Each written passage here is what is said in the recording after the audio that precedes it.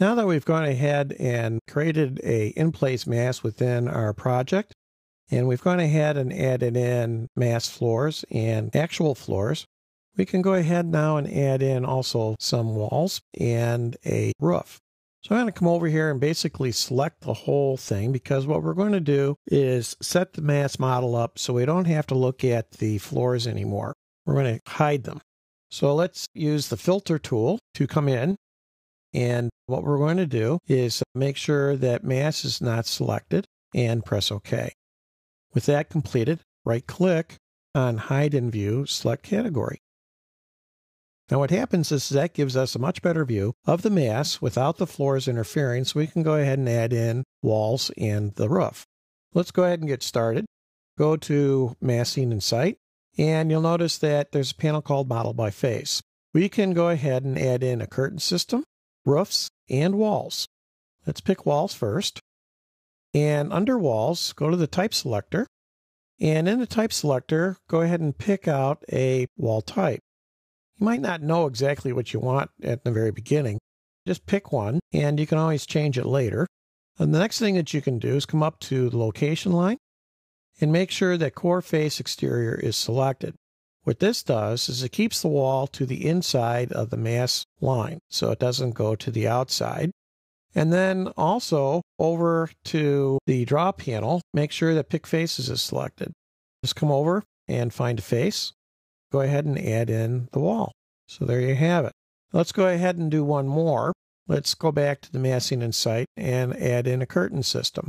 In this case, we have a 5x10 curtain system, the only one that's actually available by default. And it's not actually adequate enough for us. What we need is a reverse of what you see there. We need a 10x5 because our levels are based on 10 feet increments. We're going to go and make a new one. I'm going to click Edit Type. And let's go to Duplicate. We're just going to reverse the numbers here. I'm going to put in 10 feet by 5 feet and press OK. All we're going to do now is change the spacing on Grid 1 and Grid 2. Let's come into where it says Spacing and change this to 5. And on Grid 2, we change this to 10. And then press OK. Next, make sure that it's selected. And then come over to Multiple Select, as you see it's on. And select the faces that you want it to go on. So we're going to pick these two angled ones. There you go. And then I'm going to come up and hit Create System.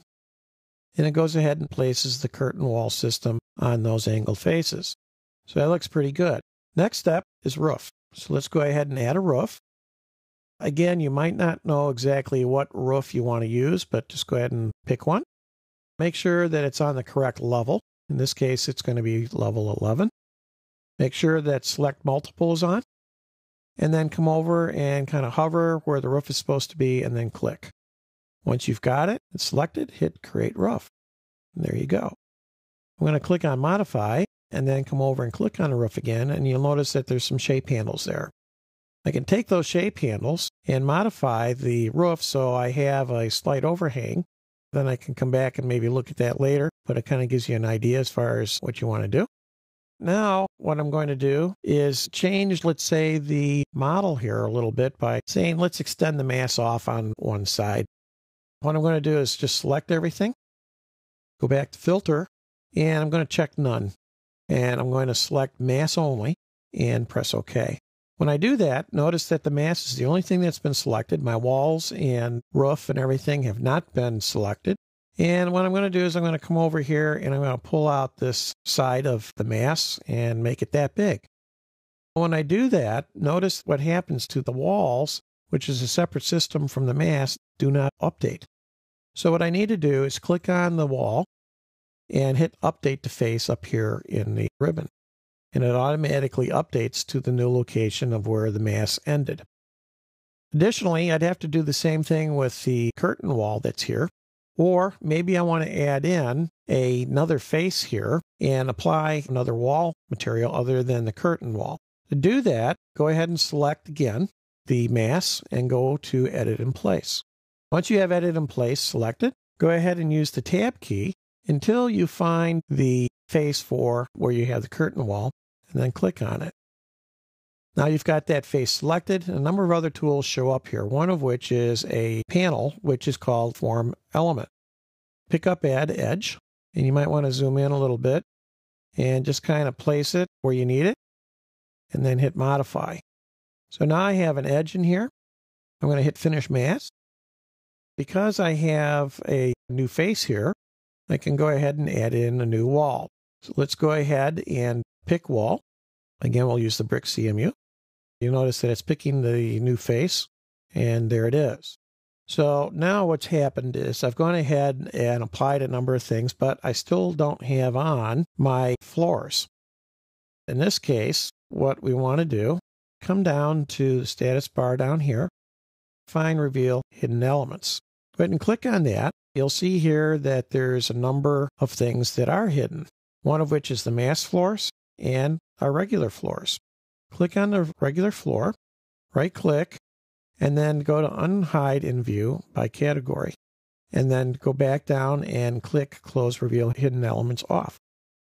So now you'll see that we have our floors, but again, just like the wall, it didn't update. So what we're going to do is just come in here and holding down the Control key, I'm going to go ahead and select those floors.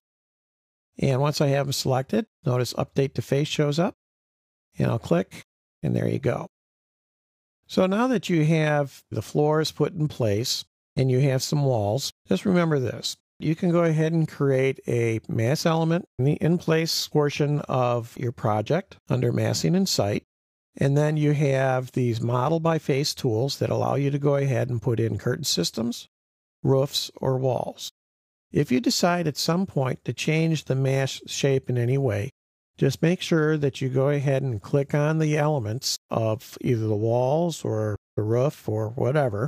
Make sure that you update them to the new shape of the mass. Once you're done, you can then go ahead and turn the mass off and then use what you have there as a basis for doing your design development.